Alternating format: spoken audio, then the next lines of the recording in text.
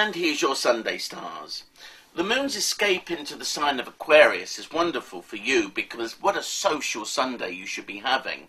There is an occultation between the moon and Mercury. What does that mean? It means basically there are secrets around. Some people may say things, but think them. Don't say things, I should say, but think them. And the same goes for you. Whatever you think, this is not a good day to say it. Why? First of all, because your own position could be rumbled by others who will want to take your ideas, your plans, and use them for themselves. And also there's a lot of plotting and scheming type folks around.